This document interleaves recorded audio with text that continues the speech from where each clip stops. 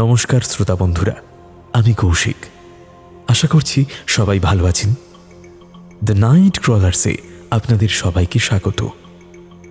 আমাদের আজকের নিবেদন 1878 থেকে 1911 মধ্যে ঘটে যাওয়া কিছু সত্য ঘটনা অবলম্বনে দারোগা প্রিয়নাথ মুখোপাধ্যায়ের কলমে বর্ণিত শ্বাসরুদ্ধকর খুন খারাপি তদন্ত কাহিনী সংকলন দারোগার দপ্তর থেকে সংগৃহীত কাহিনী ঘড়ির কাঁটা।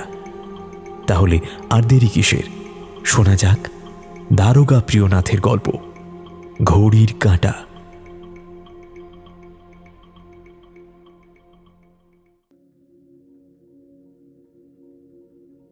আমার পুলিশি জীবনের প্রায় 15টা বছর তখন কেটে গেছে। একদিন সকাল 6টা নাগাদ আমি থানায় বসে আছি। এমন সময় আমার কাছে একটা চিঠি এলো। খুলে দেখি বন্দ্যোপাধ্যায় মশাইয়ের চিঠি। ওর সাথে একসময় আমার খুবই ঘনিষ্ঠ সম্পর্ক ছিল। মনে আছে, আমি যেদিন প্রথমেই পুলিশের চাকরিতে নিযুক্ত হলাম সেই দিনই কাজকর্ম শেখবার জন্য আমাকে ওর কাছে পাঠানো হয়েছিল। বন্দ্যোপাধ্যায় মশাই ছিলেন একজন পুরনো এবং অভিজ্ঞ পুলিশ কর্মচারী। অনেক অসাধ্য সাধন করেছিলেন তিনি, ফলে শহরে তার বেশ নাম ডাক ছিল। আর কাজকর্মেও তিনি যথেষ্ট প্রতিপত্তি লাভ করেছিলেন। পুলিশ বিভাগের কোন কাজ কিভাবে করতে হবে, তদন্তের ক্ষেত্রে কোন পন্থা অবলম্বন করলে ভালো হবে, সাধারণ মানুষের সাথে কেমন ব্যবহার করতে হবে, এই সব উপদেশই আমি তার কাছ থেকে শিখি। যাবতীয় পুলিশি কাজকর্মের বেশিরভাগটাই বন্দ্যোপাধ্যায় মশাইয়ের কাছ থেকে শিখেছিলাম বলে আমি তাকে নিজের গুরু মানি। যতদিন তিনি এই বিভাগে কাজ করতেন ততদিন আমাকেও তিনি শিষ্য বলে বিশেষ স্নেহ করতেন, এবং যখন যেখানে অনুসন্ধানে নিযুক্ত হতেন দূরে থাকলেও আমার সাহায্য নেওয়ার জন্য তিনি আমাকে ডেকে নিতেন। কোনো অনুসন্ধানে আমি একা নিযুক্ত হলে যদি সেখানে কোনো গোলযোগ দেখা দিত তাহলে তার সাথেই পরামর্শ করতাম। এখন অবশ্য উনি আর পুলিশ বিভাগে নেই। বহুদিন হলো অবসর নিয়ে তিনি নিজের দেশের বাড়িতে ফিরে গেছেন এবং এখন পেনশন নিয়ে জীবনের বাকি সময়টুকু সেখানে বসেই সুখে অতিবাহিত করছেন। সুতরাং বর্তমানে পরামর্শের প্রয়োজন হলে সব সময় আর তার সাহায্য পাওয়া সেরকমভাবে সম্ভব ছিল না। হ্যাঁ, তো যা বলছিলাম, সেই সময় হঠাৎ অত সকালে ওভাবে তার চিঠি পেয়ে আমি তো কিছুটা অবাক হয়েই পড়তে শুরু করলাম। তাতে লেখা ছিল, প্রিয়নাথ, ঘটনাচক্রে এক ভয়ানক অপরাধের অনুসন্ধানের দায়িত্ব আমার উপরে এসে পড়েছে। কিন্তু এখানে এসে মোকদ্দমার যেমন অবস্থা দেখছি তাতে সঠিক অনুসন্ধান করা একজনের কর্ম বলে তো মনে হচ্ছে না। তুমি অনেকদিন ধরেই খুব দক্ষতার সাথে এই কাজ করে চলেছ, তাই আমার বিশ্বাস তুমি এই রহস্য উদ্ঘাটন করতে আমাকে সাহায্য করতে পারো। এই চিঠি পাওয়া মাত্র এই পত্রবাহকের সঙ্গে তুমি এখানে চলে এসো এবং আমার সঙ্গে এই অনুসন্ধানে নিযুক্ত হও। আমি ঘটনাস্থলেই তোমার জন্য অপেক্ষা করব। আমার যে লোক তোমার কাছে চিঠি নিয়ে গেছে সেই জায়গাটা চেনে, সে অনায়াসেই তোমাকে ঘটনাস্থলে পৌঁছে দিতে পারবে। তাই আর বিন্দুমাত্র দেরি না করে পত্রপাঠ চলে এসো। একে সরকারি কাজ, তার উপর গুরুর আদেশ। সুতরাং কাল বিলম্ব না করে আমি সেই ব্যক্তির সঙ্গে থানা থেকে বেরিয়ে পড়লাম। পথে নেমে একটা গাড়ি ভাড়া করে যত শীঘ্র সম্ভব ঘটনাস্থলে গিয়ে উপস্থিত হলাম। ঘটনাস্থলটা যে কোথায় তা আমি স্পষ্ট করে বলবো না, শুধু এইটুকুই বলতে পারি যে জায়গাটা বিডেন স্ট্রিট থেকে খুব বেশি দূরে নয়। ঘটনাস্থলে উপস্থিত হয়ে দেখলাম বন্দ্যোপাধ্যায় মশাই আমার আগে থেকেই সেখানে উপস্থিত হয়েছেন। তিনি আমাকে দেখা মাত্র বললেন, ও, তুমি এসে গেছো, ভালোই হয়েছে। যদিও আমি আগে দেখেছি, তাও তুমি নিজে একবার ওই বাড়িটার অবস্থা সচক্ষে দেখে এসো। তারপর আমি যা কিছু জানতে পেরেছি সেসব না হয় তোমাকে বলবো। এই বলে তিনি সামনের একটা বাড়ি আমাকে দেখিয়ে দিলেন। কলকাতা শহরের মধ্যে হলেও পল্লী গ্রামের অধিকাংশ বাড়ি যেরকম দেখতে হয়, এটাও তেমন ধরনের একটা পাকা ইটের তৈরি একতলা বাড়ি। সেই বাড়ির ভিতর গিয়ে দেখি একখানাই মাত্র ঘর, তবে এই ঘরটা বেশ বড় এবং খোলামেলা। ঘরের সামনে একটা বারান্দা বা দৌড় দালান রয়েছে। বাড়ির চারপাশে কিছুটা ফাঁকা জমি, তার চারপাশে ইটের পাঁচিল দিয়ে ঘেরা। ঘরটার দক্ষিণ দিকের দেওয়ালে একটা দরজা আছে, আর সেই দরজার দুপাশে দুটো জানালা। পশ্চিম দিকে শুধু একটা মাত্র দরজা ছাড়া আর কিছুই নেই। এছাড়া উত্তরের দেওয়ালে 3টে এবং পূর্বে 3টে জানলা আছে। ওই দুদিকে কোনো দরজা নেই। সবগুলো জানলাই বেশ বড়, এমনকি সেগুলো প্রায় দরজার সমান বললেও ভুল বলা হয় না। দেখলাম জানলাগুলোতে মোটা মোটা লোহার গরাদ লাগানো। ঘরের ভেতরে প্রবেশ করে দেখলাম তার দুপাশে, অর্থাৎ ঘরের পূর্ব ও পশ্চিম দিকে দুটো খাট পাতা। একটা বহু পুরনো আর তার উপর পাতা বিছানাপত্র নিতান্তই অপরিষ্কার, অপরটা তেমন জীর্ণ নয়। আর তার উপর যে বিছানা পাতা আছে তাও মোটামুটি পরিষ্কার পরিচ্ছন্ন। দুটো খাটের মধ্যে যে অংশটুকু আছে তার উত্তর দিকে কয়েকটা কাঠের আলমারি, সিন্দুক এবং বাক্স শাড়ি দিয়ে সাজানো আছে। সেই সব আলমারি প্রভৃতির পূর্ব দিকে, অর্থাৎ সেই পুরনো খাটটার কাছে দেখলাম একটা লোহার সিন্দুক আছে। আর দেখলাম কাঠের আলমারি প্রভৃতি সমস্তই ভগ্ন অবস্থায় রয়েছে। আর তার মধ্যেকার প্রায় সমস্ত জিনিসপত্রই সেই ঘরের ভেতরে ছড়ানো।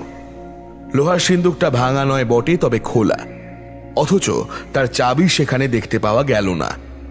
কিন্তু সিন্দুকের মধ্যে যেসব জিনিসপত্র ছিল তার অধিকাংশই মেঝের উপর পড়ে গড়াগড়ি যাচ্ছিল। সিন্দুকের মধ্যেকার কাপড় কিছু ভিতরে ছিল আর কিছু বাইরে পড়েছিল।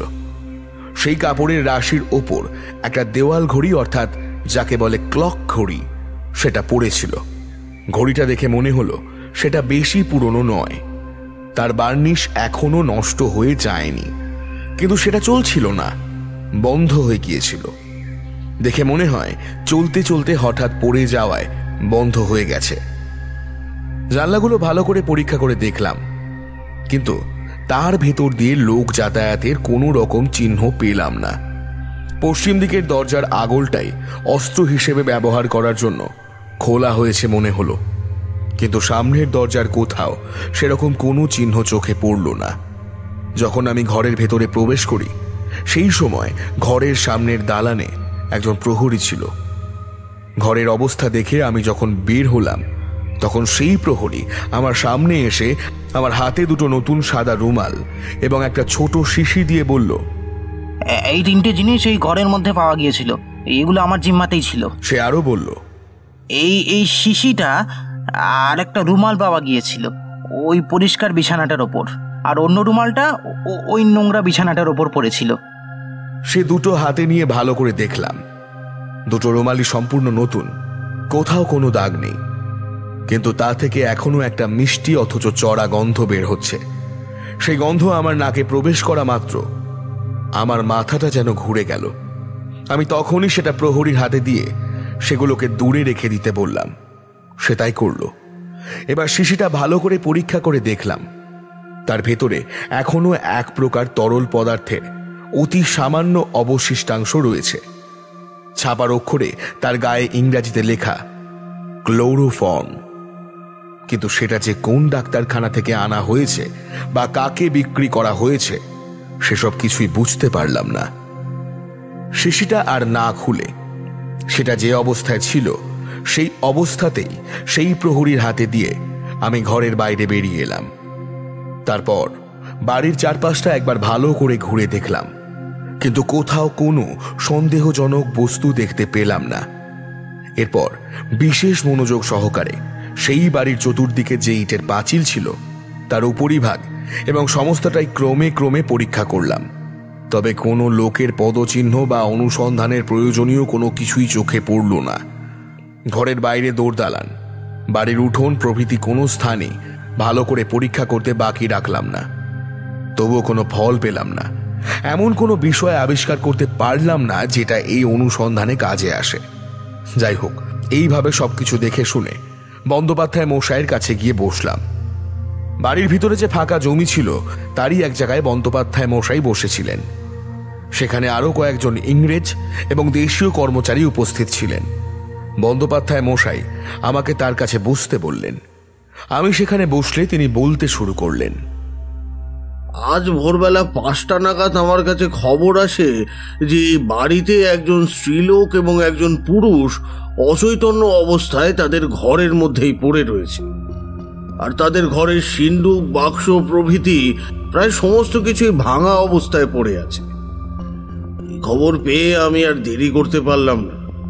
যত তাড়াতাড়ি সম্ভব ঘটনাস্থলে উপস্থিত হয়ে দেখলাম বাড়ির সদর দরজাটা খোলা, ঘরের দরজাও খোলা ছিল, আর জিনিসপত্র এখন যেমন অবস্থায় দেখলে তেমন অবস্থাতেই ছিল। ঘরের ভিতরে যে দুটো খাট দেখতে পেলে তার একটাতে একজন বৃদ্ধ মহিলা এবং অন্যটাতে একজন 18 বছরের যুবক অজ্ঞান হয়ে পড়েছিল। যুবকের কাছে একটা ক্লোরোফর্মের শিশি পেলাম, আর দেখলাম যে দুজনের মাথার কাছেই দুটো সাদা রুমাল রয়েছে। বুঝলাম তাতে ক্লোরোফর্ম লেগে আছে। এই অবস্থা দেখে আর দেরি না করে ওদেরকে আগে মেডিকেল কলেজে পাঠিয়ে দিলাম। দুজনেই এখনো জীবিত এবং সেখানে তাদের চিকিৎসাও চলছে, কিন্তু এখনো কারোর জ্ঞান ফেরেনি। সুতরাং তাদের কাছ থেকে এখনই কোনো কথা জানবার উপায় নেই। ওদেরকে হাসপাতালে পাঠিয়ে তারপর অনুসন্ধান শুরু করলাম। তখনই জানতে পারলাম যে ওদের একজন পরিচারিকা আছে। তার আসল নাম যাই হোক, হরর মা বলেই তাকে সবাই ডাকে। সে এই বাড়িতে থাকে না, তার বাসা আলাদা। সকাল বিকেল দুবেলা এসে ঘরের কাজ করে দিয়ে চলে যায়।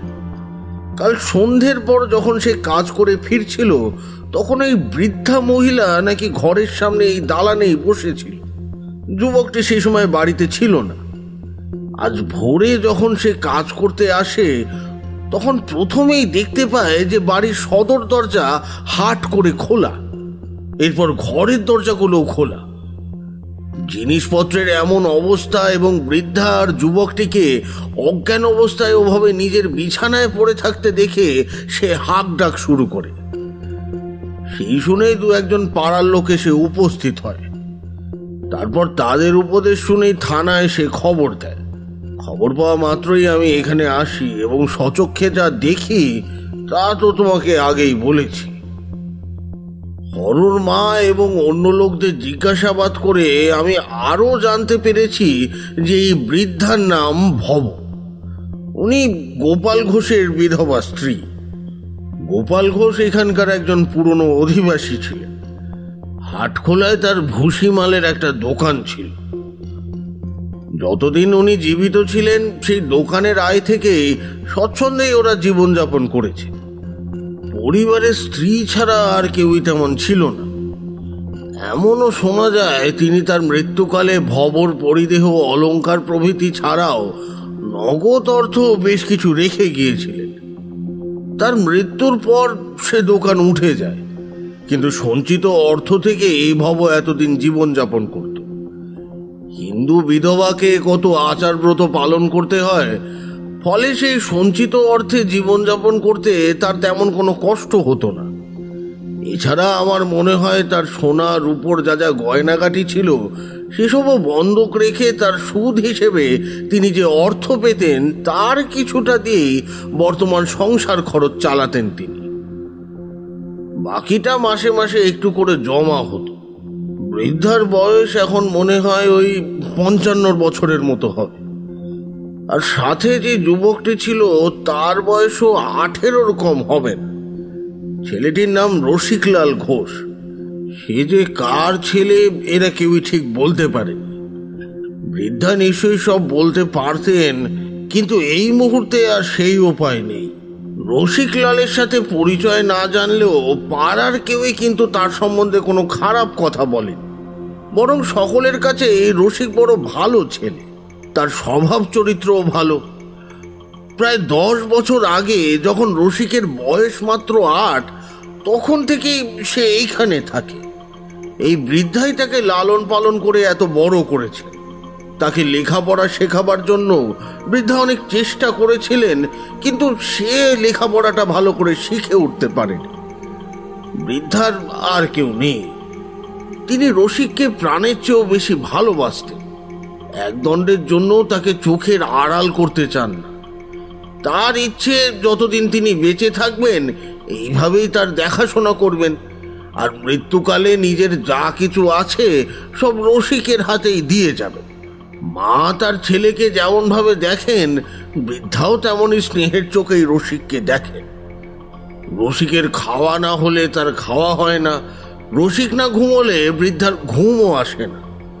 যদি রসিক কোনোদিন অসুস্থ হয়, তাহলে বৃদ্ধা যে কতটা কষ্ট পান তা যে নিজের চোখে দেখেছে সেই বুঝতে পারবে। কিন্তু রসিক কি এই বৃদ্ধারই ছেলে নাকি নয়, তা ঠিক করে কেউই জানে না। সম্প্রতি নাকি রসিকের বিয়ে দেওয়ার জন্য বৃদ্ধা খুব ব্যস্ত হয়ে পড়েছিলেন। একজন সুপাত্রীর অনুসন্ধানের জন্য তিনি যে কত লোকের কাছে তোষামত করেছিলেন তার বলার নয়। কিন্তু এখন পরিস্থিতি হলো ওরা দুজনেই হাসপাতালে ভর্তি, আর কারোরই এখনো জ্ঞান ফেরেনি। অথচ এই দুজন ছাড়া বাড়িতে আর কেউ থাকে না। অন্য লোক বলতে ওই এক হরর মা, সেও তো সারাদিন এই বাড়িতে থাকে না, তবুও অনেকদিন ধরেই বাড়ির কাজ করছে। আর তার চরিত্রের কোনো দোষ আছে এমন কথাও এখনো পর্যন্ত কেউ বলেনি। এদিকে ঘরের অবস্থা দেখে তো মনে হচ্ছে বৃদ্ধার যেটুকু যা ছিল তা সবই চুরি গেছে। কিন্তু তার কি ছিল আর তার মধ্যে কি কি আছে এবং কোন কোন জিনিস যে চুরি হয়েছে তা যতক্ষণ না বৃদ্ধার জ্ঞান ফিরে আসে ততক্ষণ বোঝা যাবে না। কিন্তু যারা এভাবে ওষুধ প্রয়োগ করেছে তাদের উদ্দেশ্য যে চুরি, সে বিষয়ে কোনো সন্দেহ নেই। বন্দ্যোপাধ্যায় মশাইয়ের কথা শুনে আমি কিছুক্ষণ স্থির হয়ে সেখানে বসে চিন্তা করলাম।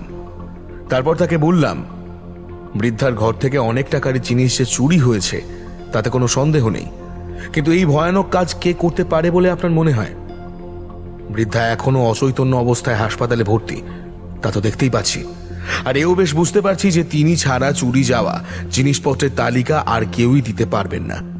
কিন্তু আপনি প্রথম যখন এখানে আসেন তখন যদি তাকে মৃত অবস্থায় পেতেন, বা ঈশ্বর না করুন এখনো যদি এমন অচৈতন্য অবস্থাতেই তিনি ইহলোক ত্যাগ করেন, তাহলে কি আমাদের অনুসন্ধান করা বন্ধ করতে হবে? অনুসন্ধান তো আর বন্ধ হতে পারে না। তুমি যা বলেছ তা যথার্থ। বৃদ্ধা মারা গেছে এমনটা ভেবেই আমাদের অনুসন্ধান করতে হবে। দেখো তো, হরর মা আর পাড়া প্রতিবেশী প্রভৃতি লোকজনদের জিজ্ঞাসাবাদ করে বৃদ্ধার অপহৃত জিনিসপত্রের একটা তালিকা প্রস্তুত করতে পারো কিনা। বন্দ্যোপাধ্যায় মশাইয়ের কথা শুনে সেখানে আরো যেসব কর্মচারী ছিলেন তাদের মধ্যে একজন ইংরেজ কর্মচারী বলে উঠলেন, ঠিক কি কি জিনিস চুরি হয়েছে তার লিস্ট তো অবশ্যই করতে হবে, কিন্তু চোর কি করে বাড়ির মধ্যে ঢুকলো, কেমন করে ঘরের ভেতর ঢুকলো, আর কোন সময় বা এই ভয়ানক ঘটনা ঘটিয়ে পালিয়ে গেল, আই থিঙ্ক সেই ব্যাপারেও আমাদের ভাবনা চিন্তা করা উচিত। সেসব একেবারে নির্ভুলভাবে স্থির করার উপায় তো কিছুই নেই দেখছি। বর্তমান অবস্থা থেকেই যতটুকু সম্ভব অনুমান করতে হবে। তা আপনার বিবেচনায় কি মনে হয়, চোর কিভাবে বাড়ির মধ্যে প্রবেশ করলো? মেন গেটের অবস্থা দেখে তো তেমন কিছুই বুঝতে পারা যাচ্ছে না। এমন কোনো এভিডেন্সও পাওয়া যায়নি যাতে করে মনে করা যেতে পারে যে কেউ দরজা ভেঙে বা বাইরে থেকে কোনোভাবে দরজা খুলে বাড়ির ভেতর ঢুকেছে। তাই আমার তো মনে হয় যে সে পাঁচিল টপকেই ভিতরে ঢুকেছিল। সমস্ত পাঁচিল আমি ভালোভাবে পরীক্ষা করেছি, কিন্তু সেখানে এমন কোনো চিহ্ন চোখে পড়েনি যাতে অনুমান করা যেতে পারে যে অপহরণকারী সেইখান দিয়ে বাড়ির মধ্যে প্রবেশ করেছে। আচ্ছা, এমনও তো হতে পারে যে বাইরে থেকে দরজা ভেঙে বা খুলে অথবা পাঁচিল টপকে কেউ ভেতরে আসেইনি। কোনো ব্যক্তি ভেতর থেকে হয়তো দরজা খুলে দিয়েছে। আবার এমনটাও হতে পারে যে সময় প্রতিদিন সদর দরজা বন্ধ হয় তা লক্ষ্য করে আগে থেকেই কেউ হয়তো বাড়ির ভেতরে কোনো না কোনো স্থানে লুকিয়েছিল, অথবা ভুলবশত সদর দরজা সেদিন বন্ধই করা হয়নি। এর মধ্যে যে ঠিক কি ঘটেছিল সে সম্বন্ধে আমাদের এখন স্থির সিদ্ধান্তে তো উপনীত হতে পারছি না। কিন্তু কত রাতে এই ঘটনাটা ঘটেছে বলে তোমাদের মনে হয়? আই থিঙ্ক রাত 12টা-1টার মধ্যে। কিন্তু আমার অনুমান ভোর 4টে থেকে 5টার মধ্যে এসব ঘটেছে। রাত 10:30টার সময় এই ঘটনা ঘটেছে, কিন্তু তোমরা এরকম ভিন্ন ভিন্ন সময়ের অনুমান কিভাবে করছো বলো তো? আমার গেস করার বিশেষ কোনো কারণ নেই। তবে এদেশের মানুষদের হ্যাবিট দেখে আমি যা বুঝেছি তাতে আমার বিশ্বাস এমন ঘটনা 12টা-1টার সময় হওয়ার পসিবিলিটি বেশি।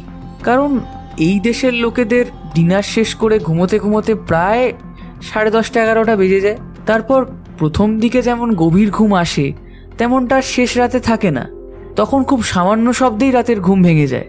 কিন্তু প্রথম রাতের ঘুম সহজে ভাঙে না, সেই সময় সকলে প্রায় আনকনশিয়াস থাকে বললেই চলে। তাই চোরের পক্ষে সেই সময়টাই সুবিধাজনক। আপনি যা অনুমান করছেন তা যুক্তিসঙ্গতই বটে। এখন এখানে যদি আমি উপস্থিত না থাকতাম বা খুঁটিনাটি ভালো করে না দেখতাম তাহলে নিশ্চয়ই আপনার মতই মেনে নিতাম আমি। তবে এই ঘটনা যে ভোর 4টে থেকে 5টার মধ্যে হয়েছে এমন কথা আমি কখনোই বলতাম না। এমন কি ক্লু আপনি পেয়েছেন যে একেবারে শিওর হয়ে বলে দিচ্ছেন যে রাত 10:30 ঘটনাটা ঘটেছে? মিনিটের পর যে কত সেকেন্ডে হয়েছিল তাও বোধহয় আপনি বলতে পারবেন। কেন পারবো না? সেটাও বোধহয় পারবো আমি। আপনার মতো স্থূল দৃষ্টিতে অনুসন্ধান করলে এই কথা বলা সহজ নয় বলেই স্বীকার করি। কিন্তু যদি আপনার সূক্ষ্ম দৃষ্টি থাকতো, ঘরের সমস্ত অবস্থা দেখে যদি আপনি ভালোভাবে ভাবনা চিন্তা করতেন, তাহলে আপনাকেও নিশ্চয়ই আমার মতোই মত দিতে হতো। আরে মিস্টার ব্যানার্জি, আপনি এত রাগ করছেন কেন? বরং তার থেকে আমাকে ভালোভাবে বুঝিয়ে দিন। বুঝতে পারলে আমি আর কোনো কথা বলবো না, চুপ করে আপনার কথাই মেনে নেব। তখন বন্দ্যোপাধ্যায় মশাই আমাকে লক্ষ্য করে বললেন, কি হে প্রিয়নাথ, তুমি তো অনেকক্ষণ ধরেই ঘরের মধ্যে সবকিছু ভালোভাবে দেখে এলে, তবে তুমি কিভাবে বলছো যে এই ঘটনাটা ভোর 4টে থেকে 5টার মধ্যেই ঘটেছে? আপনি যা বলছেন তা কেন বলছেন আমি তা ভালোভাবেই বুঝতে পারছি, কিন্তু একই জিনিস ভিন্ন ভিন্ন প্রকৃতির মানুষ ভিন্ন ভিন্ন দৃষ্টিকোণ থেকে দেখে বিচার করে। আপনি ওকে যা বলতে চান তা বলতে পারেন। আপনার কথা শুনে যদি আমার মতের পরিবর্তন হয় তাহলে তো ভালোই, না হলে আমার অনুমানের কারণ আমি সবশেষে আপনাকে বলবো। তখন বন্দ্যোপাধ্যায় মশাই সেই ইংরেজ কর্মচারীটিকে উদ্দেশ্য করে বললেন, আপনি ঘরের ভিতরের অবস্থা ভালোভাবে দেখেছেন তো? দেখেছি। ঘরের ভিতরে যে একটা ক্লক ঘড়ি ছিল সেটা দেখেছেন? Yes, I saw that. কতগুলো কাপড়ের বাঞ্চের ওপর সেটা পড়ে আছে। তা সেই ঘড়ি দেখে আপনার কি অনুমান হয়? সেটা কি খুবই পুরনো? খুব পুরানো নয় ঠিকই, তবে একেবারে নতুন বলেও মনে হয় না। যেমন অবস্থায় ঘড়িটা পড়ে আছে তাতে সেটা কি চলছে বলে মনে হয়? না, ক্লকটা বন্ধ হয়ে আছে। এবার আমার মনে হয় সেখানকার কোনো বাক্স বা সিন্দুকের উপরই ওই ঘড়িটা রাখা ছিল। দস্যুরা অসাবধানতা বশত বাক্স প্যাটরা প্রভৃতি খোলার সময় ঘড়িটা পড়ে গেছে এবং যেই মুহূর্তে সেটা নিচে পড়েছে তখনই সেটা বন্ধ হয়ে গেছে। কি এবার কি বলেন? এ কথা কি আপনার যুক্তিযুক্ত বলে মনে হচ্ছে না? Yes, I agree with you. আমারও মনে হচ্ছে ক্লকটা পড়ে গিয়ে বন্ধ হয়ে গেছে। যদি আপনি আমার সে কথায় সম্মতি প্রকাশই করেন তাহলে এখনই সেখানে একবার গিয়ে দেখে আসুন ঠিক কটা বেজে সেই ঘড়ি বন্ধ হয়ে পড়ে আছে। যে সময়টায় সেটা পড়ে গেছে সেই সময় যে সেটা বন্ধ হয়েছে তাতে তো আর বিন্দুমাত্র সন্দেহ নেই। আর যে সময় সেটা পড়ে গেছে সেই সময় যে দস্যুরা ঘরের মধ্যে প্রবেশ করেছিল তাতেও কোনো সংশয় থাকা উচিত নয়।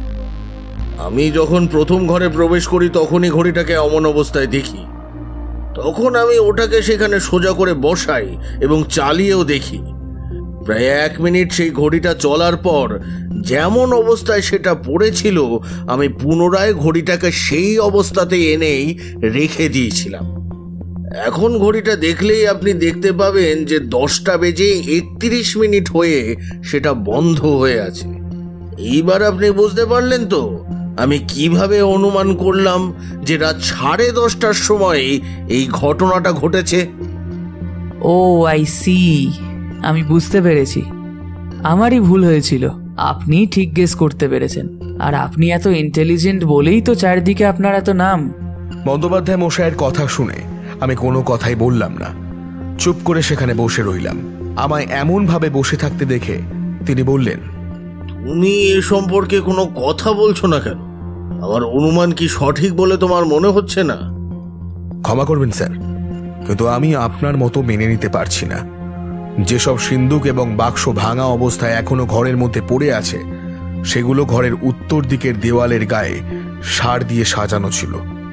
তাতে কি কোনো সন্দেহ আছে? না, তাতে কোনো সন্দেহই নেই। হ্যাঁ, যদি তাই হয় তাহলে সেগুলোর প্রত্যেকটির খোলবার মুখ অর্থাৎ সামনের দিক কোন দিকে থাকা সম্ভব বলে মনে হয় আপনার?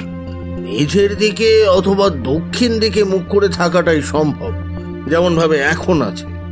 তাহলে সেগুলোর মধ্যে যদি কোনোটার উপর ওই ঘড়িটা থাকতো, তাহলে তার সম্মুখ ভাগ কোন দিকে থাকা উচিত ছিল?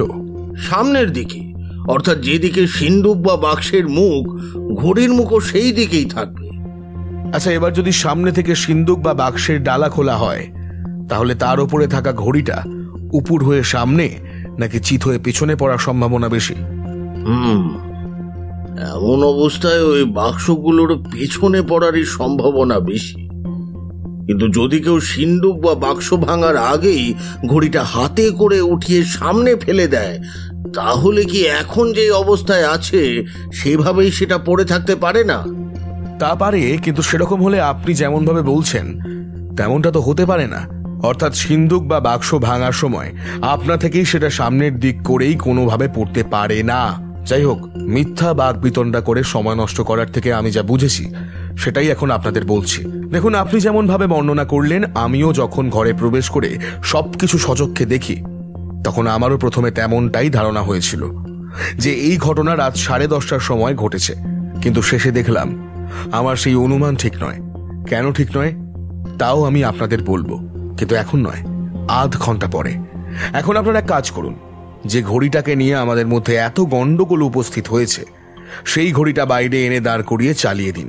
আধ ঘন্টা পরে, অর্থাৎ এখন ঘড়ির কাঁটা 10:30টার দাগে আছে দেখা যাচ্ছে, সেই কাঁটা যখন ঘুরে 11টার উপর আসবে এবং ঢং ঢং করে 11টা বেজে যাবে, তখন আমি আমার মনের কথা আপনাদের কাছে প্রকাশ করব।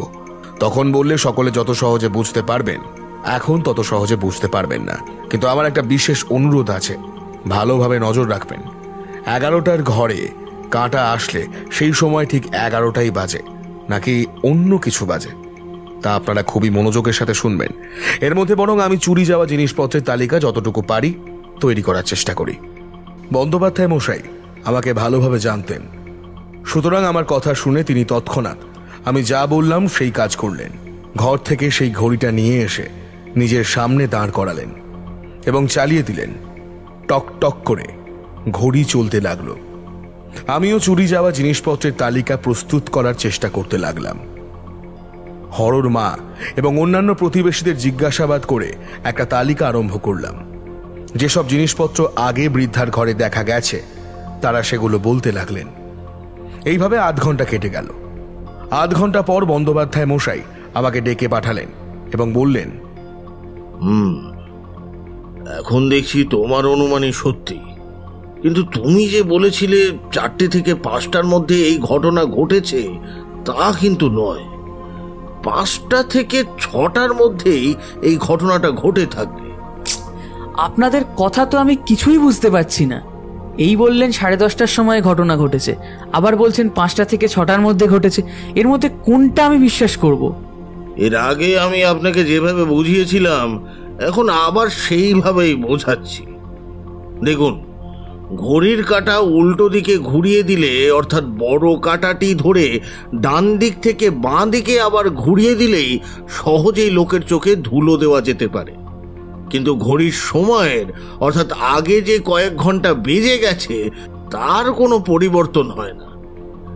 এখন আমার মনে হচ্ছে অনুসন্ধানকারীদের ভুল পথে চালনা করবার জন্যই অপরাধী সেই উপায় অবলম্বন করেছিল। পালানোর সময় ঘড়িটার কাঁটা উল্টো দিকে ঘুরিয়ে 10:30টা করে দিয়ে গেছে। কিন্তু প্রিয়নাথ, এ তো কোনো সামান্য চোরের কাজ হতে পারে না। আর তুমি এটা বুঝলেই বা কিভাবে? আপনি যেমনটা অনুমান করেছিলেন আমিও প্রথমে সেরকমই ভেবেছিলাম, কিন্তু যখন মনে পড়ল ক্লোরোফর্মের গুণে অচেতন হয়ে আছে, তার পক্ষে ভোর 6টা পর্যন্ত বেঁচে থাকা অসম্ভব। যদিও সম্ভব অসম্ভব আমি ঠিক জানি না, কারণ আমি কখনো ডাক্তারি পড়িনি, কিন্তু আমার যা মনে হয়েছিল আমি তার পরিপ্রেক্ষিতেই বললাম। ঘড়ির ভেতরে যে কাঁটাটি একটু ওপরের দিকে উঠিয়ে ধরলে ঘড়িটি বাজতে থাকে, তখন সেটা একবার উঠিয়ে ধরলাম। দেখলাম ঢং ঢং করে 5টা বেজে গেল। তখন আমার মনে বিশ্বাস জন্মালো যে এই ঘটনা 4টের পর এবং 5টা বাজার আগেই সম্পন্ন হয়েছে। আরো মনে হলো যে ঘড়ির কাঁটা ধরে উল্টো দিকে কয়েকবার তাড়াতাড়ি ঘুরিয়ে দেওয়া খুবই সহজ, কারণ সেই বিষয়ে অপর কারো জানবার সম্ভাবনা থাকে না। কিন্তু বড় কাঁটাটি উঠিয়ে যদি একটা একটা করে 11টা, 12টা, 1টা, 2টো, 3টে, 4টে এভাবে বাজানো হতো, তাহলে সেই শব্দ কাছাকাছি কোনো লোকের কানে যেতে পারত। তাছাড়া এত বড় একটা ভয়ানক কাণ্ড করার পর ওভাবে সেখানে দাঁড়িয়ে ঘড়ি বাজানো খুব একটা সহজ কাজ নয়, কারণ সেই সময় মনের তেমন অবস্থা থাকে না। তখন চোর যত তাড়াতাড়ি সম্ভব সেখান থেকে পালানোর চেষ্টা করতে থাকে। এই জন্য আমি বলছিলাম এই ঘটনা 4টে থেকে 5টার ভিতরে হয়েছে। দেখলাম আমার কথা শুনে সকলেই শেষে আমার মত অনুমোদন করল। সে সময় বন্দ্যোপাধ্যায় মশাই আরো বললেন, বেশ, সময় তো বোঝা গেল, কিন্তু চোর কিভাবে ঘরের মধ্যে প্রবেশ করলো বলো তো?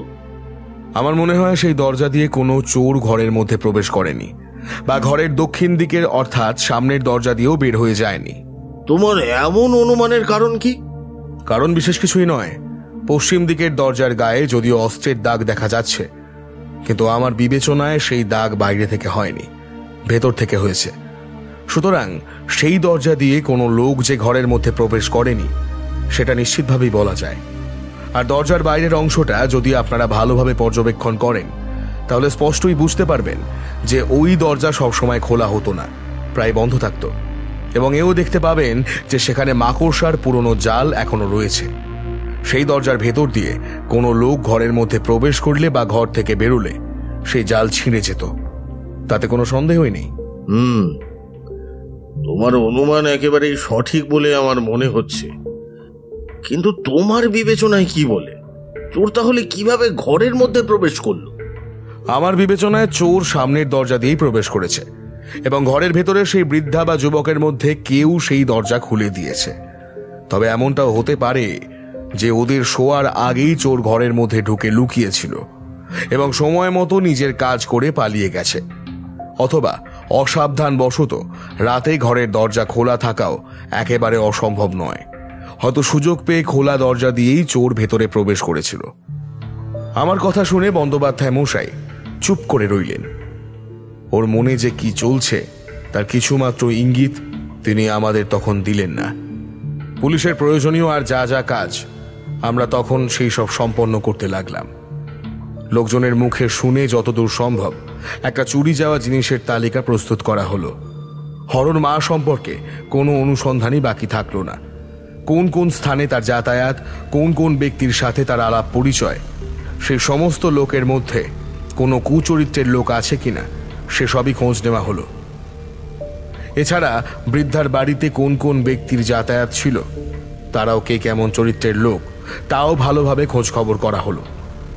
এইভাবে কলকাতার মধ্যে যত চোর চেনা আছে তাদের আস্তানাতেও ভালোভাবে অনুসন্ধান চালানো হলো, কিন্তু এত কিছু করেও কোনো ফল হলো না। এইভাবে অনুসন্ধান করতে করতে ক্রমে 2 দিন কেটে গেল, কিন্তু কাজের কাজ কিছুই হলো না। তৃতীয় দিনে বৃদ্ধা ভব এবং রসিকলাল ঘোষ উভয়ই সম্পূর্ণ আরোগ্য লাভ করে হাসপাতাল থেকে বাড়িতে ফিরে এলেন। তাদের দেখে আমাদের মনে আশার আলো জাগলো। ভাবলাম এদের কাছ থেকে এখন অনেক কথা জানতে পারবো, তার ফলে মোকদ্দমার অনুসন্ধানেরও বিশেষ সুবিধা হবে।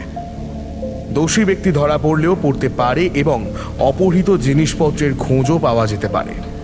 কিন্তু যখন তাদের সব কথা ভালোভাবে শুনলাম তখন আমাদের সেই আশা নির্মূল হলো। বৃদ্ধা বললেন, সেদিন এই ঘটনা ঘটেছিল, সেদিন সন্ধ্যার পর কাজ শেষ করে হরর মা আমাদের সামনে দিয়েই বাড়ি থেকে বেরিয়ে যায়। রসিকলাল তখনও ফেরেনি। রাত প্রায় 10:30টার সময় সে বাড়ি ফেরে আর এসে রাতের খাবার খেয়ে শুয়ে পড়ে। কিছুক্ষণের মধ্যেই সে ঘুমিয়ে যায়। রসিক ঘুমানোর অনেকক্ষণ পর আমি নিজের হাতে দরজা বন্ধ করি আর যে দরজাটা বেশিরভাগ সময় বন্ধই থাকে সেটাও নিজে আর একবার পরীক্ষা করে তবে শুতে যাই। আমার যখন ঘুম আসে তখন ওই রাত প্রায় 2 প্রহর হবে। তারপর আর যে কি ঘটেছিল তা আমরা কিছুই জানি না। অবশেষে যখন আমাদের জ্ঞান ফেরে তখন আমরা বুঝতে পারি যে আমরা হাসপাতালে রয়েছি। এর থেকে বেশি ওরা আর কিছুই বলতে পারলেন না। কোনো লোকের ওপরই তাদের সন্দেহ হয় না এবং সম্প্রতি কোনো অপরিচিত ব্যক্তিও তাদের বাড়িতে আসেনি।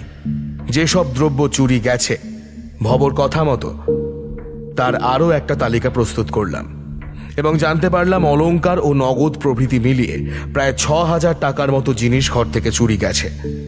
এছাড়া দেখা গেল ঘরের মধ্যে যে লোহার সিন্দুকটা ছিল তার চাবি আর একটা কাঠের সিন্দুকের ভিতর থাকতো। তাতে কাপড় ছাড়া আর অন্য কোনো জিনিস থাকতো না। সেই বাক্সটাও যদিও ভাঙা অবস্থাতেই পাওয়া যায়, কিন্তু তার মধ্যেকার কোনো জিনিস চুরি হয়নি। শুধুমাত্র লোহার সিন্দুকের চাবিটা খোয়া গেছে। এইসব দেখে শুনে আমরা কিছু স্থির করে উঠতে পারছি না। এমন সময় একটা বেনামি চিঠি ডাকে এসে বন্দ্যোপাধ্যায় মশাইয়ের হাতে পড়ল। তিনি সেই চিঠি ভালোভাবে পড়ে তারপর আমার হাতে দিলেন। আমিও সেটা পড়লাম। তাতে লেখা ছিল, ভব এবং রসিকের ওপর বিষ প্রয়োগ করে তাদের ঘর থেকে যেসব জিনিস চুরি করা হয়েছে তার অনুসন্ধানের জন্য আপনারা যে খুবই ব্যস্ত হয়ে পড়েছেন আমি কয়েকদিন ধরেই সেটা লক্ষ্য করছি। তাই আমি যখন সেই সম্পর্কে কিছু কথা জানতে পেরেছি তখন আমার কর্তব্য সেই কথা আপনাদের জানানো। কারণ কতগুলো কথা আপনারা জানতে পারলে আমার মনে হয়, আর মনে হয়ই বা বলছি কেন, নিশ্চয়ই আপনাদের পরিশ্রম কিছুটা কমবে।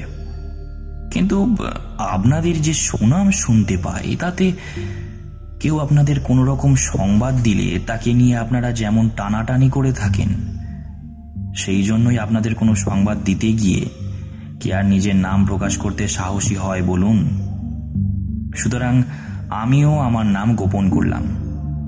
ইচ্ছা হয় আমার কথা বিশ্বাস করবেন, ইচ্ছা না হয় বিশ্বাস করবেন না, কারণ এতে আমার কোনো ক্ষতির সম্ভাবনা নেই। তবে একবার আপনারা খোঁজ নিয়ে দেখবেন যে ভবর মৃত্যুর পর যে তার উত্তরাধিকারী হবে সেই অতুলের সাথে এর কোনো রকম যোগাযোগ আছে কিনা। অতুলের কাছ থেকে যদি প্রকৃত কথা বের করতে পারেন তাহলেই আপনাদের মনোবাঞ্ছা পূর্ণ হবে। অতুলের বাসস্থান জোড়া বাগান, একটু অনুসন্ধান করলেই তাকে খুঁজে বের করতে পারবেন। পত্রপাঠ সম্পন্ন হলে বন্দ্যোপাধ্যায় মশাই আমাকে জিজ্ঞেস করলেন, এই চিঠি পড়ে তোমার কি মনে হয়? আমার তো মনে হচ্ছে চিঠিতে যা লেখা আছে তা সত্যি হলেও হতে পারে। কি জন্য তুমি এই চিঠির কথাগুলো বিশ্বাস করছো? এই চিঠির কথা বিশ্বাস করার আমার কয়েকটি কারণ আছে। প্রথমত, অতুলই যদি ভবর প্রকৃত উত্তরাধিকারী হয় তাহলে অতুলের দ্বারা এই কাজ সম্পন্ন হওয়া অসম্ভব নয়, কারণ সে বুঝতে পারছে ভবর যা কিছু আছে তার সমস্তই সে দিয়ে যাবে রসিককে। দ্বিতীয়ত, জোড়া বাগানের এক অতুলকে আমি চিনি বা জানি। সে একটা ডাক্তারখানায় কম্পাউন্ডারের কাজ করে। সে আর এই অতুল যদি এক হয় তাহলে ক্লোরোফর্ম জোগাড় করা তার পক্ষে যতটা সহজসাধ্য অন্য কারোর পক্ষে কিন্তু ততটা নয়। তৃতীয়ত, আমাদের দেশে যেসব চোর সাধারণত দেখতে পাওয়া যায় তাদের মধ্যে বেশিরভাগই অশিক্ষিত। ক্লোরোফর্মের কি গুণ বা দোষ সেসব সম্পর্কে তারা অবগত নয় সেভাবে। এই চুরি হয় কোনো শিক্ষিত লোকের দ্বারা সম্পন্ন হয়েছে, না হয় যাদের সাথে ডাক্তারখানার যোগ আছে তাদের দ্বারা সম্পন্ন হয়েছে। অপর কারো দ্বারা এমন কাজ হওয়া একেবারেই অসম্ভব বলে মনে হয়। আমি তোমার যুক্তি মেনে নিচ্ছি বটে, কিন্তু তোমার মত আমি অনুমোদন করতে পারছি না। এই চিঠির কথা আমি বিশ্বাস করতে পারছি না। আমার বিশ্বাস এই চিঠিতে মূল সত্যের লেশ মাত্রও নেই। অতুলের সাথে কারণ নিশ্চয়ই মতবিরোধ আছে, তাই তাকে বিপদে ফেলবার জন্যই এই শত্রুতা করেছে। কিন্তু তুমি যে অতুলের কথা বলছো সে যদি এই অতুলই হয় তাহলে একটু সন্দেহের কারণ হতেও পারে। যাই হোক, এবার এই অতুলের সম্পর্কে অনুসন্ধান করে দেখা উচিত আমাদের। বন্দ্যোপাধ্যায় মশাইয়ের কথা শুনে আমি প্রথমে ভবর সাথে দেখা করলাম। তাকে জিজ্ঞাসা করতে তিনি বললেন, হ্যাঁ, এই কথা সত্যি যে অতুল আমার দুঃসম্পর্কের আত্মীয় আর উত্তরাধিকারীও বটে। যদি আমি নিজের বিষয় সম্পত্তি অন্য কাউকে দান না করে যাই, তাহলে আমার মৃত্যুর পর সমস্ত কিছু অতুলেরই হবে। তার কাছ থেকে এই কথা জানতে পেরে আমি জোড়া বাগানে গিয়ে পৌঁছলাম। সন্ধান করে অতুলকেও পেলাম। আগে যা ভেবেছিলাম দেখলাম তাই সত্যি হলো। যে অতুল আমার পূর্ব পরিচিত, অর্থাৎ ডাক্তারখানায় কম্পাউন্ডারের কাজ করে, এই সেই অতুল। অতুল আমাকে দেখা মাত্র জিজ্ঞেস করলো, দারোগা বাবু, হঠাৎ আপনি এখানে, কোনো বিশেষ দরকার? উত্তরে আমাকে বাধ্য হয়ে একটা মিথ্যে কথা বলতে হলো। অনুসন্ধানের সময় এমন মিথ্যে কথা আমাদের প্রায়ই বলতে হয়। এটা যেন আমাদের একরকম কর্তব্যের মধ্যেই পড়ে বলা চলে। ঈশ্বর যে আর কবে এই পাপ থেকে আমাদের মুক্ত করবেন তা তিনিই জানেন। আমি বললাম, আমার আসলে ডাক্তারবাবুর সাথে বিশেষ প্রয়োজন আছে, আমি ওর সাথেই দেখা করতে এসেছি। আমার কথা শুনে সে ডাক্তারকে খবর দিল। সংবাদ পাওয়া মাত্র ডাক্তার উপস্থিত হলেন। যে ডাক্তারখানায় আমি এই অনুসন্ধান করতে গিয়েছিলাম সেটি এখন পুরনো হয়ে গেলেও সেই সময় কিন্তু নিতান্তই নতুন ছিল। এই অনুসন্ধানের মাত্র 2 বছর আগেই এই ডাক্তারখানাটা তৈরি হয়।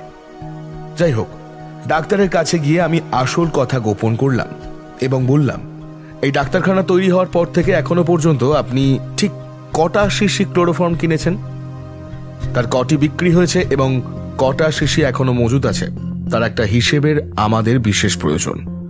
আমার কথা শুনে ডাক্তারবাবু নিজেই খাতাপত্র দেখতে আরম্ভ করলেন এবং কিছুক্ষণ পর বললেন, কেবলমাত্র 2 শিশি ক্লোরোফর্ম কেনা হয়েছে, তা আমার বেশ মনে আছে, আর কাগজেও তাই পাচ্ছি। 2টো শিশির মধ্যে একটা শিশি বিক্রি করা হয়েছে, আর একটা মনে হয় এখনো মজুদ আছে। ডাক্তারবাবুর কথা শুনে মজুদ শিশিটা একবার দেখতে চাইলাম। ডাক্তারবাবু সেটা আনার জন্য অতুলকে বললেন, কিন্তু প্রায় আধ ঘন্টা পরে অতুল ফিরে এসে বলল, না ডাক্তারবাবু, অনেক খুঁজেও ক্লোরোফর্মের শিশিটা আর তো পাচ্ছি না। আগে থেকেই অতুলের ওপর আমার একটু সন্দেহ হয়েছিল। এই কথা শুনে সেই ধারণা আরো বদ্ধমূল হলো, কিন্তু তাকে স্পষ্ট করে কোনো কথা না বলে সেখান থেকে তাকে সঙ্গে করে থানায় নিয়ে এলাম এবং বন্দ্যোপাধ্যায় মশাইকে আদ্যপান্ত সমস্ত কথা খুলে বললাম। দেখলাম অতঃপর তিনিও আমার অনুমান সম্পূর্ণরূপে অনুমোদন করলেন এবং অতুলকে নানা রকম জিজ্ঞাসাবাদ করতে লাগলেন। অতুলকে যে সমস্ত কথা জিজ্ঞাসা করা হলো সে স্থিরভাবেই তার উত্তর দিতে লাগল। তার কথা শুনে মনেই হলো না যে সে এই কাণ্ড ঘটাতে পারে। তবুও আমরা অতুলকে ছাড়তে পারলাম না। ডাক্তারখানা থেকে 1 শিশি ক্লোরোফর্ম যখন চুরি গেছে, তখন অতুলকে কিভাবে ছাড়তে পারি? অতুলকে নিয়ে যথেষ্ট অনুসন্ধান হলো। তার বাসায় পুঙ্খানুপুঙ্খভাবে খোঁজাখুঁজি করা হলো। তার দেশের বাড়িতে গিয়ে সেখানকার ঘরগুলো ভালোভাবে খানা তল্লাশি করা হলো, কিন্তু চুরি যাওয়া কোনো জিনিস কোথাও পাওয়া গেল না। ওর কাছ থেকে কোনো জিনিস পাওয়া যাচ্ছে না, অথচ ওকে ছেড়ে দিতেও পারছি না। অতুলকে নিয়ে এক প্রকার বিপদেই পড়লাম আমরা। কেউ বললেন এই কাজ ও করেছে, আবার কেউ বললেন কখনোই এর দ্বারা ওই কাজ হয়নি। ক্লোরোফর্মের শিশি নিয়ে নিশ্চয়ই অন্য কোনো গন্ডগোল হয়েছে। আমাদের নিজেদের মধ্যেই এমন মতভেদ হতে লাগলো। এইভাবে ক্রমে 5 দিন কেটে গেল।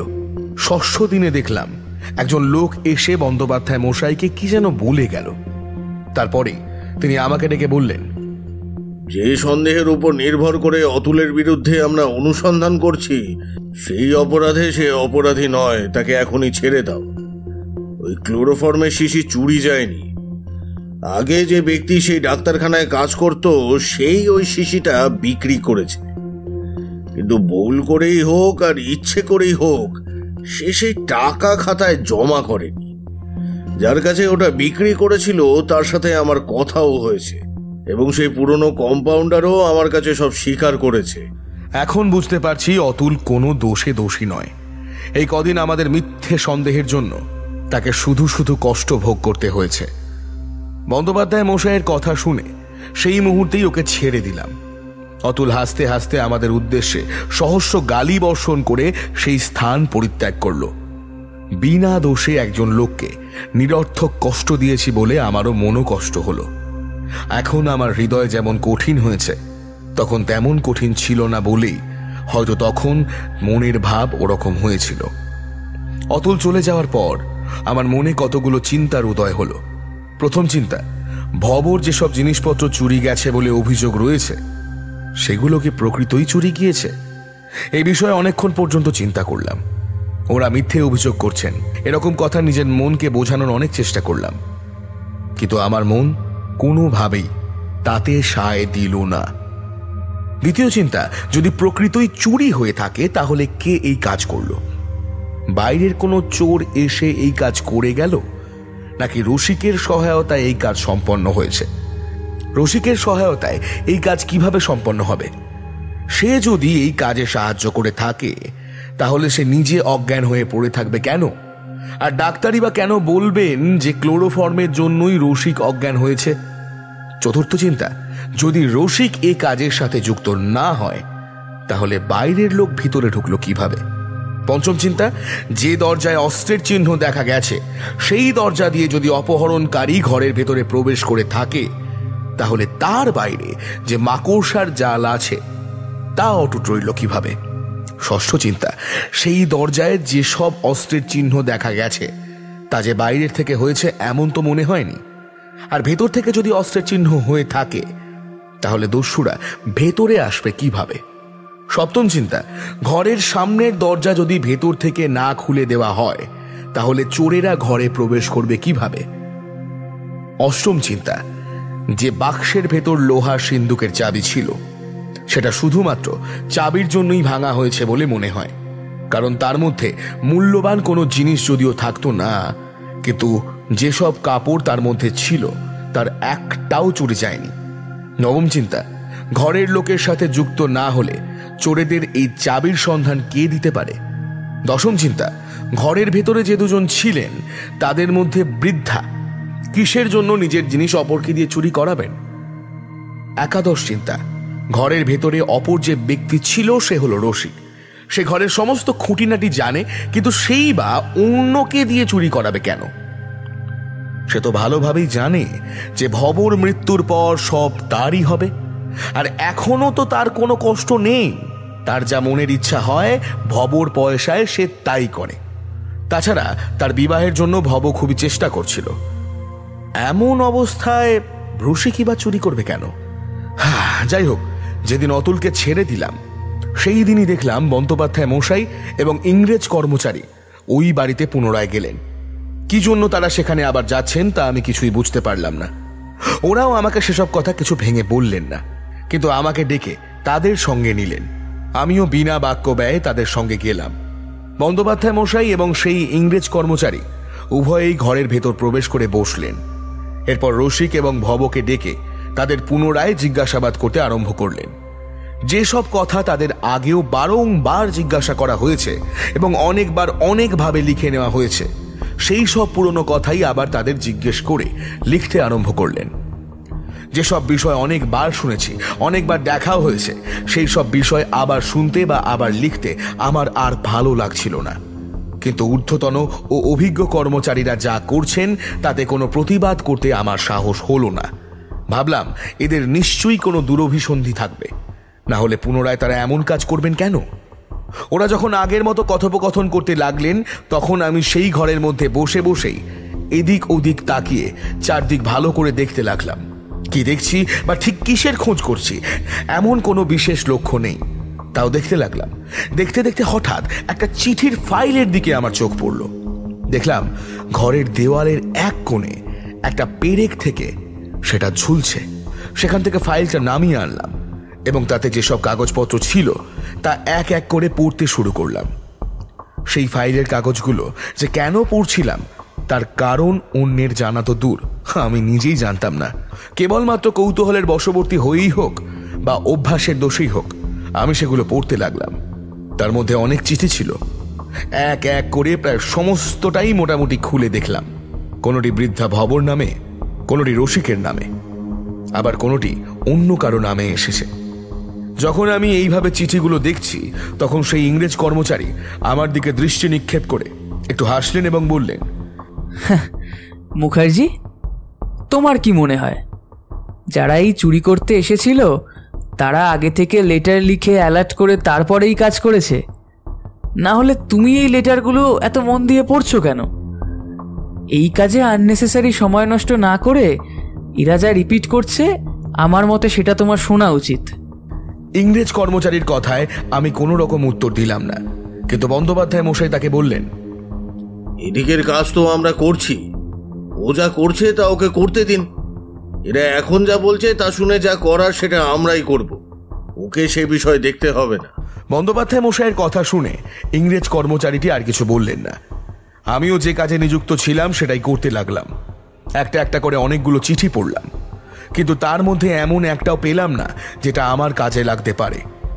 অবশেষে একটা চিঠির বয়ান পড়ে আমার কেমন যেন সন্দেহ হলো। সেই চিঠিটা একবার দুবার করে প্রায় 4-5 বার পড়লাম।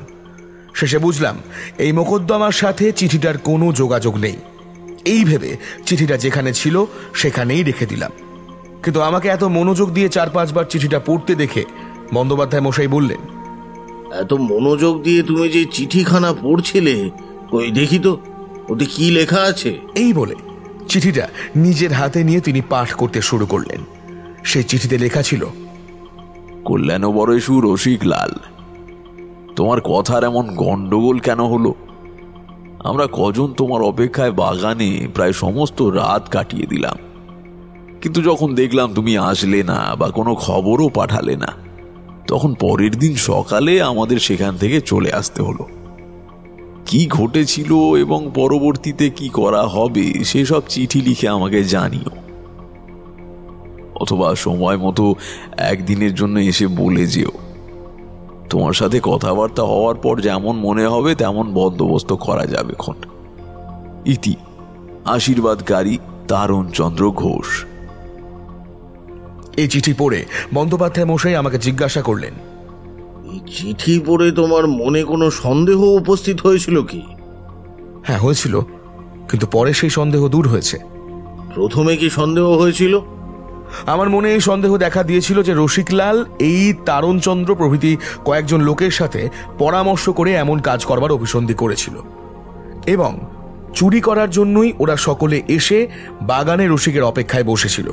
কিন্তু কোনো কারণে রসিক তাদের সাথে দেখা করতে পারেনি বা কোনো খবর দিতে পারেনি। ফলে সমস্ত রাত তাদের বাগানের ভেতর বসে থাকতে হয়, এবং সংকল্পিত কাজ শেষ করতে না পেরে পরদিন সকালে তারা সেখান থেকে চলে যায়। চিঠিটা পড়ে প্রথমে আমার মনে এমন সন্দেহই হয়। আমার আরো মনে হয় যে এই ঘটনার পর আর একটা দিন স্থির হয় এবং সেই দিনই ওরা এই কাজটি সম্পন্ন করে। তোমার মনে যে সন্দেহ প্রথমেই উপস্থিত হয়েছিল তা নিতান্তই অযৌক্তিক নয়। তাহলে সেই সন্দেহ দূর হলো কিসে? যখন আমি ওই চিঠির তারিখ দেখলাম তখন আমার সেই সন্দেহ দূর হলো। দেখলাম চুরির প্রায় 1.5 বছর আগে এই চিঠি লেখা হয়েছে। তাই এই চিঠির সাথে বর্তমান সময়ের চুরির কোনো যোগাযোগ আছে বলে আমার মনে হয় না। সুতরাং বলা যেতে পারে চিঠির তারিখ দেখেই আমার মনের সন্দেহ দূর হয়েছে। বন্দ্যোপাধ্যায় মশাই আমার কথা শুনে আর আমাকে কিছু বললেন না। রসিকলাল সেখানে উপস্থিত ছিল। তিনি তার হাতে সেই চিঠিটা নিয়ে বললেন, এই চিঠিখানি একবার পড়ো তো। চিঠিটা হাতে নিয়ে রসিকলাল পড়তে আরম্ভ করলো, কিন্তু সুস্পষ্টভাবে পাঠ করতে পারল না। তার কথা যেন জড়িয়ে জড়িয়ে বের হতে লাগলো। তার অবস্থা দেখে সকলে মনে করতে লাগলেন রসিকলালের মনে নিশ্চয়ই পাপ আছে। চিঠি পড়া শেষ হলে বন্দ্যোপাধ্যায় মশাই তাকে জিজ্ঞাসা করলেন, এই পত্রলেখক তারণচন্দ্র কে? প্রথমে একটু ইতস্তত করে শেষে রসিকলাল উত্তর দিল, উনি আমার খুড়ো মশাই। রসিকের কথাগুলো আমরা খুবই মনোযোগের সাথে শুনলাম। এই চিঠিতে যা লেখা আছে তার অর্থ কি? অর্থ আর কিছুই নয়। যেদিন তারা এসে বাগানে আমার অপেক্ষায় বসেছিলেন সেই দিন আমাদের থিয়েটার দেখতে যাওয়ার কথা ছিল। ঠিক ছিল আমি গিয়ে তাদের সাথে মিলিত হলে সকলে একসাথে যাব, কিন্তু হঠাৎ আমার একটু অসুস্থ বোধ হওয়াতে আমি সেই সময় তাদের কাছে যেতে পারিনি, আর অন্য কাউকে দিয়ে খবরও পাঠাতে পারিনি। কাজেই ওরা আমার অপেক্ষায় বসে বসে সমস্ত রাত সেখানেই কাটান, এবং সকালে বাড়ি ফিরে গিয়ে তারপর আমাকে এই চিঠি লিখেছিলেন। তুমি যেতে পারলে না সেটা না হয় বুঝলাম, কিন্তু অন্য কাউকে দিয়ে খবর পাঠাতে পারলে না কেন? আর তাছাড়া তাদের মধ্যে কেউ না কেউ এসে তো অনায়াসে খবরটা নিয়ে যেতে পারতো।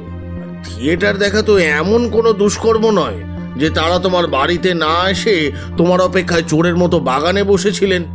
আপনি যা বললেন তা সত্যি, কিন্তু তাদের মধ্যে কেউই আমার বাড়ি চিনতেন না, সেই জন্যই তারা বাগানের মধ্যে বসেছিলেন। আর ওনারা কেউ চোর নন, সকলেই সম্ভ্রান্ত বংশ এবং আমার আত্মীয়, সুতরাং ওনাদের দ্বারা কোনো রকম অনিষ্টের আশঙ্কা করা যেতে পারে না। তাছাড়া এই ঘটনা আজকের নয়, বহুদিনের। তার কথায় যদিও আমার কিছুটা বিশ্বাস হলো, কিন্তু বুঝলাম বন্দ্যোপাধ্যায় মশাই তার কথা একেবারেই বিশ্বাস করেনি।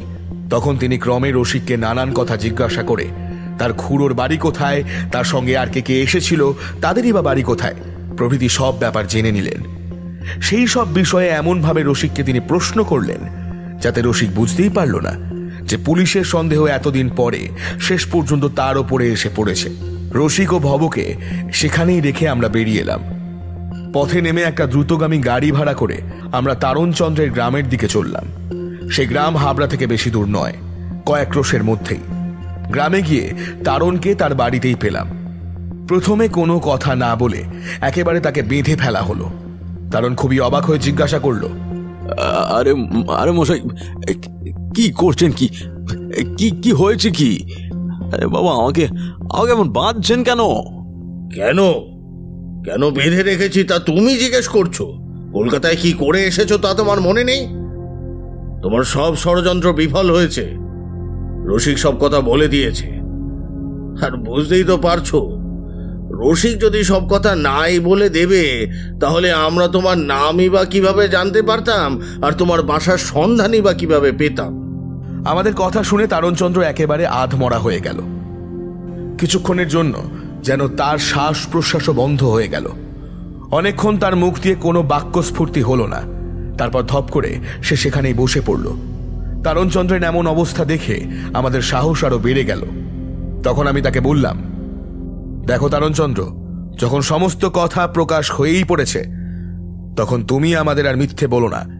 চুরি যাওয়া সমস্ত জিনিসপত্র এখনই আমাদের সামনে এনে উপস্থিত করো, নইলে তোমার অদৃষ্টে যে কেমন দুঃখ আছে তা আমার এখন কল্পনা করতেও ভয় হচ্ছে। আমাদের কথা শুনে তারণচন্দ্র একেবারে আধমরা হয়ে গেল। কিছুক্ষণের জন্য যেন তার শ্বাস প্রশ্বাসও বন্ধ হয়ে গেল। অনেকক্ষণ তার মুখ দিয়ে কোনো বাক্যস্ফূর্তি হলো না।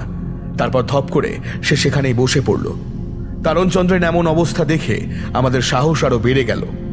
তখন আমি তাকে বললাম, দেখো তারণচন্দ্র, যখন সমস্ত কথা প্রকাশ হয়েই পড়েছে তখন তুমি আমাদের আর মিথ্যে বলো না। চুরি যাওয়া সমস্ত জিনিসপত্র এখনই আমাদের সামনে এনে উপস্থিত করো, নইলে তোমার অদৃষ্টে যে কেমন দুঃখ আছে তা আমার এখন কল্পনা করতেও ভয় হচ্ছে। আমাদের কথা শুনে তারণচন্দ্র প্রথমে দু একবার বলল, আমি আমি এসবের কিছুই জানি না, বিশ্বাস করুন। রসিক মিথ্যে করে আমার নাম বলে আমাকে আমাকে ফাঁসিয়েছে। আমি সত্যি কিছু জানি না। কিন্তু অবশেষে ইচ্ছে করেই হোক বা অনিচ্ছাতেই হোক সব কথা বলতে বাধ্য হলো। তার সঙ্গে আর কোন কোন ব্যক্তি ছিল তাদের নামও বলে দিল। এছাড়া চুরি যাওয়া সমস্ত জিনিসপত্র যেখানে রেখেছিল সেখান থেকে এক এক করে সব বার করে নিয়ে এলো। সেই সব জিনিসের অধিকাংশই গ্রামের বাইরে একটা ফাঁকা জমির মধ্যে পুঁতে রাখা হয়েছিল। অন্যান্য আসামিদেরও ধরে বন্দি করে এবং চুরি যাওয়া সমস্ত জিনিসপত্র সঙ্গে নিয়ে আমরা কলকাতায় ফিরে এলাম। আমাদের কাজ দেখে আমাদের ঊর্ধ্বতন কর্মচারী এবং পাড়া প্রতিবেশী সকলে যেমন সন্তুষ্ট হলেন, রসিকের মুখে তেমনি ভয় এবং বিষাদের ছায়া পড়ল। প্রথমে সমস্ত কথা অস্বীকার করলেও অবশেষে সে বলল, আমি কি করব? খুড়োমশায়ের কুপরামর্শেই আমি এই কাজ করেছি। এই কাজ করার জন্য প্রায় 2 বছর ধরে আমরা ক্রমাগত চেষ্টা করে আসছি, কিন্তু এর সাবধানতার জন্য কোনোভাবেই সফল হতে পারছিলাম না। যে রাতেই চুরি করার বন্দোবস্ত করেছি, যখনই আমি আমার বিছানা ছেড়ে ওঠবার চেষ্টা করেছি তখনই উনিও উঠে পড়েছেন আর আমাদের কাজে ব্যাঘাত ঘটেছে। যখন দেখলাম কোনোভাবেই আমাদের মনোবাঞ্ছা পূর্ণ করতে পারছি না, তখন বাধ্য হয়েই আমাদের এই শেষ উপায় অবলম্বন করতে হলো। এর জন্যই আরো 2 জন লোককে আমাদের দলে নিতে হয়। এর মধ্যে একজন ডাক্তারখানায় কাজ করেন, সুতরাং তার সাহায্যে সহজেই ক্লোরোফর্ম জোগাড় করা হয়। যখন দেখলাম উনি গভীর ঘুমে অচেতন, তখন শিশি থেকে একটুখানি ক্লোরোফর্ম নিয়ে আগে থেকে রাখা একটা রুমালে ঢেলে ওর নাকের কাছে ধরলাম। কিছুক্ষণের মধ্যেই উনি অজ্ঞান হয়ে গেলেন। তখন আমি ঘরের দরজা খুলে বাইরে গেলাম। তারপর সদর দরজা খুলে যেখানে সকলে আমার অপেক্ষা করছিল সেখানে গেলাম। আমার কাছ থেকে সব শুনে তারা আমার পেছন পেছন ঘরের মধ্যে প্রবেশ করল। যেখানে লোহার সিন্দুকের চাবি থাকতো তা আমি জানতাম। সেই বাক্স আমি ওদের দেখিয়ে দিলাম। তারপর ওরা সাধ্যমতো জিনিসপত্র বের করে নিয়ে পালিয়ে গেল। অন্য একটা রুমালে অতি সামান্য মাত্রায় ক্লোরোফর্ম ঢেলে আমি আমার কাছে ফেলে রাখলাম, যাতে আমারও সমান নেশা হয়। কারণ আমি আর উনি যদি একইভাবে পড়ে থাকি তাহলে আমার ওপর কারো সন্দেহ হবে না। আমার যতটা নেশা হয়েছিল বলে আপনারা মনে করেছিলেন, বাস্তবিক ততটা নেশা আমার হয়নি। ওরা চুরি করলে তোমার কি লাভ ছিল? আমাদের মধ্যে এই বন্দোবস্ত ছিল, যতদিন পর্যন্ত না গোলযোগ মিটবে ততদিন পর্যন্ত সমস্ত জিনিসপত্র লুকিয়ে রাখা হবে। তারপর সব মিটে গেলে আমরা সকলে মিলে সেগুলো ভাগ করে নেব। আমি নেব অর্ধেক, 1/4 নেবেন খুড়োমশাই, এবং অবশিষ্ট অংশ বাকিদের মধ্যে ভাগ হবে। যাই হোক, কত রাতে তোমরা এই কাজটা করেছিলে? ভোর 4টে থেকে 5টার মধ্যে। তবে ঘড়ির অবস্থা অমন করা হয়েছিল কেন? তার কারণ পাড়ার 2-1 লোক সেদিন 10:30টার সময় ওর সাথে দেখা করতে এসেছিল। তাদের উপরেই সব সন্দেহ পড়বে এবং আমাদের উপর পড়বে না, এই ভেবে ঘড়ির কাঁটা ঘুরিয়ে সেই রকমভাবে রাখা হয়েছিল। সেই সময় পাড়ার যে কোনো লোক এখানে এসেছিল সে কথা এতদিন পর্যন্ত তো কেউই বলনি। ভয়েতে হয়তো কেউ কিছু বলেনি, কিংবা ভুলে গিয়ে থাকবে। ভব সেখানে উপস্থিত ছিলেন। তিনি তখন বললেন, রসিক যা বলেছে তা সত্যি। ও কথা আমার মনে ছিল না। কিন্তু ঘরের পশ্চিম দিকের দরজায় অস্ত্রের চিহ্ন ছিল কেন? বাইরের লোক এসে অস্ত্র দিয়ে দরজা খুলে ঘরের মধ্যে প্রবেশ করেছে, সেটা সকলকে দেখানোর জন্যই এমনটা করা হয়েছিল। এইভাবে সমস্ত অনুসন্ধান শেষ করে আসামিদের ম্যাজিস্ট্রেটের কাছে বিচারের জন্য পাঠানো হলো। সেখান থেকে মোকদ্দমা দায়রা আদালতে গেল। বিচারে রসিক, তারণচন্দ্র এবং অপর 2 ব্যক্তি রসময় ও প্রিয়নাথ সকলেরই 7 বছরের জন্য কারাদণ্ডের আদেশ হলো। বৃদ্ধা তার সমস্ত চুরি যাওয়া জিনিসপত্র নিয়ে নিজের বাড়িতে ফিরে গেলেন। রসিক যেমন কাজ করেছিল তার ফলও তেমনই পেল।